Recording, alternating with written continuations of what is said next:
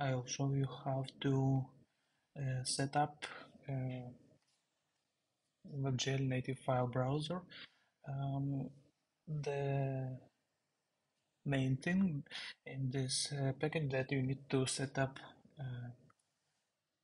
handling of WebGL template. And so let's open the Unity and import WebGL Native File Browser, and then we could configure it as we need. In the latest version, we have a new parameter, use post process in general config. Once it is checked, the plugin will automatically modify a default WebGL template, which could be selected from player settings and resolution and presentation. By default, it supports default and minimal WebGL templates. It is modifying index HTML file and adds require code inside it. So let's wait for update. Okay, we have a post-process handler CS file which modifying our index.html file in build folder. The main issue is that it could not support update of custom WebGL templates because the main structure of custom WebGL templates may have different to defaults architecture, so it is hard to handle every version of possible implementation of creation of game instance. So if you use custom WebGL template, then you have to uncheck use post-process checkbox and then modify your WebGL template manually. I would use default Unity WebGL template to show you how it is possible to modify any other WebGL templates. So let's find Unity. Here we go. I'm using 2020-3041 and then playback engines, WebGL support, build tools, then WebGL templates and default. So we have an index HTML file and we could modify it as we need. Let's open it with Visual Studio Code and we see this template.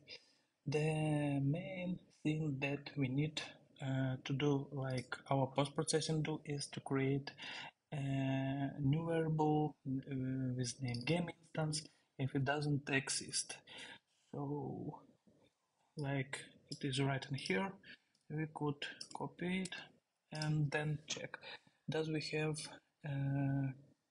creation of Unity instance? Yeah, we don't have game instance variable, so let's add it and here and find creation of Unity instance. This is done by script on load.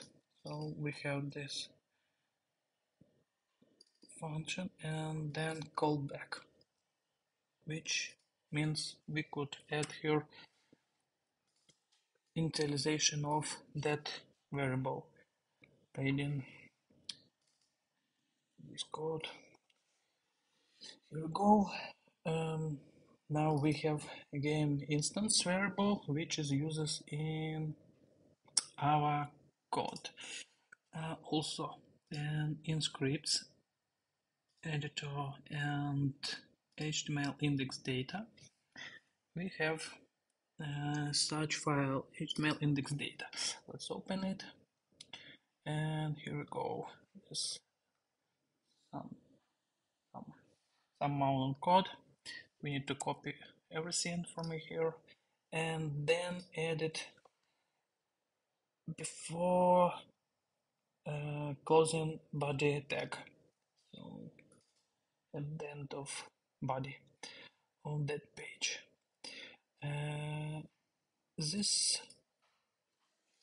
code actually means that every template of native file browser will open up, and also here is code to handle drag and drop system and other stuff which helps to work our plugin in WebGL.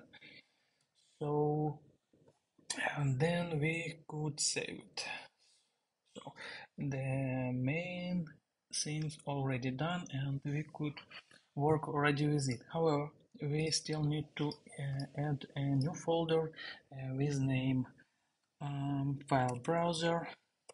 The case of name of folder should be camel case browser. From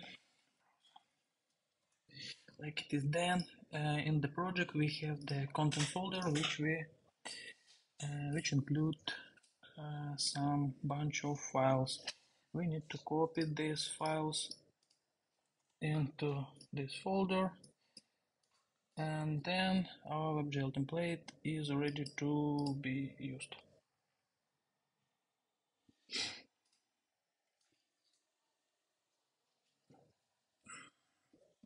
Now we could build our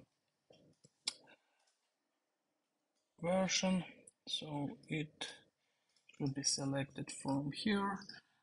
Double check that general config use post process unchecked, and let's build it. Let's name it build, and now we have to wait for building of that plugin.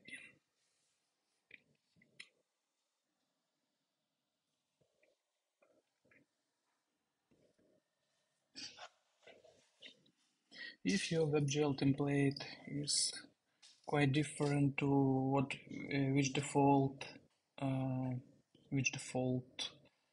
WebGL template look like, then the main thing in editing of WebGL template is to add game instance variable if it doesn't exist, and then find creation of Unity instance and initialize game instance variable like we did in this template, and then copy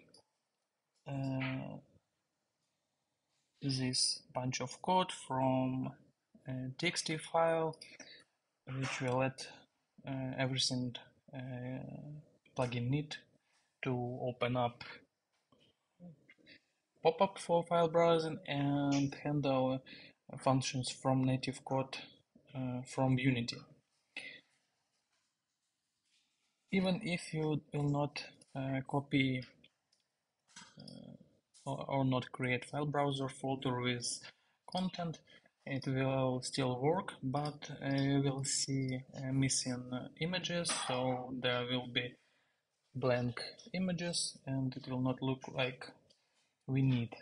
So double check that you correctly modified index HTML file and added file browser folder with require graphics.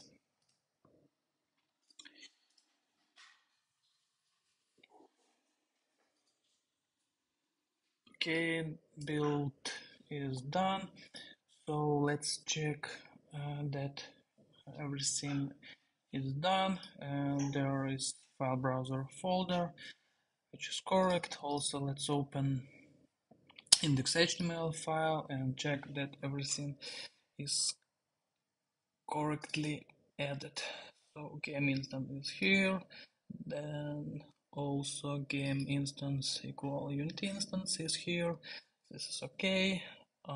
Then our file browser code is here. Seems everything is fine. So let's close it and trying to open our, okay, it's not possible to open from our browser. Let's build and run then. It must build much faster than it was.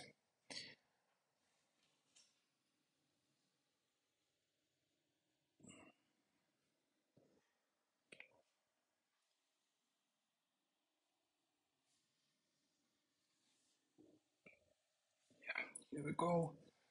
Okay, let's open console. Seems no errors.